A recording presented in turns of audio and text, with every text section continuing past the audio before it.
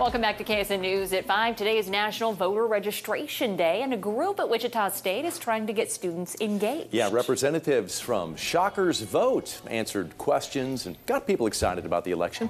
The group says most of the people asking for help are first-time voters.